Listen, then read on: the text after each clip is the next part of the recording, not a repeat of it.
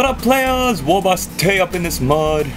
Right now I've got a box of Vargheists / Crypt Horrors, but I can't think of a way to magnetize them just because there's so many things on them, so much differences between the two.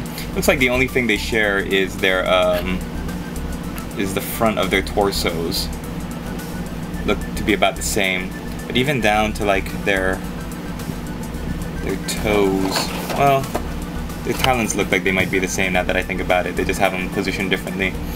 But everything else, like the arms, the heads, the crests on the back.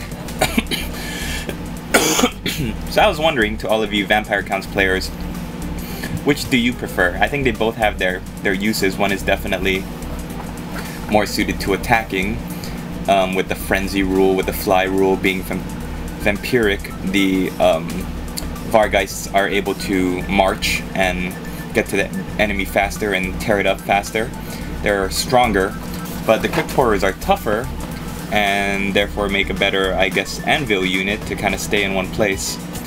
So, I don't know, I guess questions like what else would you have in your army? I'm planning on having like the Mortis engine, not much hitting power, so I don't know. I might go with the Vargheists just because I have zombies and skeletons to be the anvils, and with invocation of Nehek, I guess the Vampire Counts have really good ways of keeping things in place. But man, just look at how gruesome and awesome these Crypt Horrors look with this all that stuff coming out of that guy's back.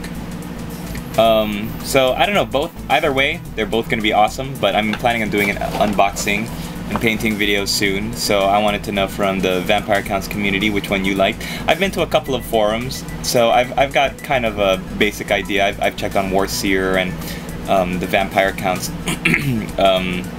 website. I can't remember what it's called now off the top of my head. Vampire Counts has a whole unofficial website dedicated to them by a bunch of players, so I've checked there as well, but let me know what you guys think. So that's coming up.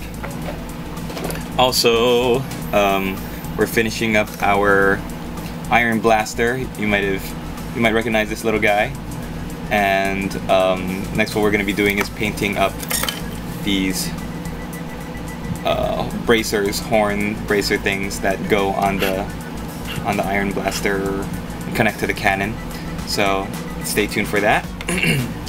And also, hey, you might have heard these guys are coming out soon. The Empire. I kind of converted this guy from some state trooper and militia bits. He's going to be a halberdier, maybe the sergeant. Definitely in there somewhere though. He's pouring a 40 out for his homies.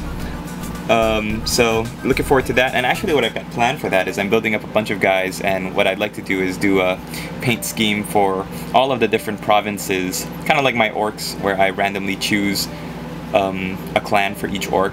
But I might not build complete regiments, but I think it'll be a fun challenge to paint all the different provinces, because so often you see the Talabheim red and white. But I think it'll be fun to paint other things like the Stirland green, yellow, or the Ostermark purple and yellow, I think. So there's a lot of different provinces. I think there are 16 that I counted that have their own individual entry in the Uniforms and Heraldry book. So let me know which ones you guys would like to see.